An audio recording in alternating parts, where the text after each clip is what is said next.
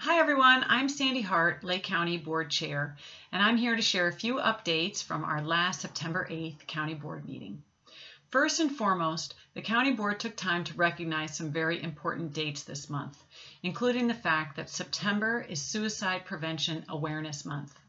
If you or someone you know has suicidal thoughts, please call 211 and know that you can get the help that you need.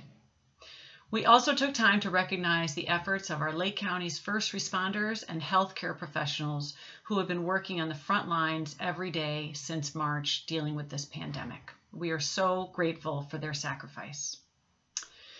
On health news, our Lake County Health Department Executive Director Mark Pfister shared that our county numbers are looking better this week, but it's so important that we continue to follow the 3 W's: wearing a mask, washing your hands, and watching your distance when you get together with others. The Health Department is still looking to build Lake County's contact tracing workforce to help in our fight against COVID-19. Interested applicants can learn more and apply online at www.lchdcareers.com, www.lchdcareers.com. In other coronavirus-related health news, Lake County partners provided an update regarding the new rapid COVID-19 tests that are being developed. Abbott Labs will be hiring more than 2,000 workers to manufacture a new rapid test at its Gurnee facility. On-the-job training is provided, day and night shifts are available, and no experience is necessary.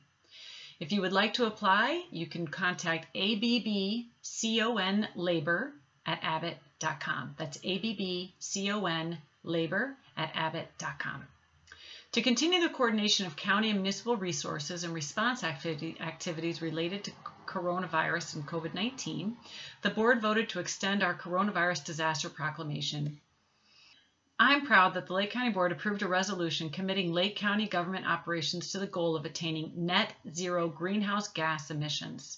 This resolution commits Lake County to the following. By the year 2030, Lake County government will reduce greenhouse emissions from operations by 50%, achieving a 60% diversion rate of recyclables and organics from our own waste stream. And by the year 2040, we'll procure 100% renewable energy, reducing greenhouse gases by 90% and achieving at least a 90% diversion rate of recyclables and organics. Municipals and townships throughout Lake County are invited and encouraged to join in these efforts to reduce the environmental impact of the operations required to provide public service for the people of Lake County. And this resolution is really a natural outgrowth of Lake County's strategic goals, which includes energy conservation, reducing emissions, promoting renewable energy, protecting natural resources, and implementing smart growth strategies.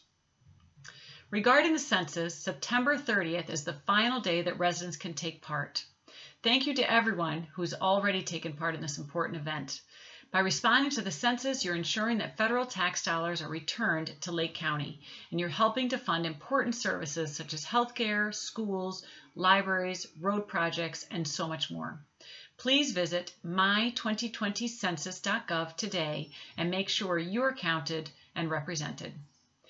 And in closing, thank you so much for staying connected to us. You can view all board and committee meetings online at lakecounty.tv and learn more about all of our services at www.lakecountyil.gov.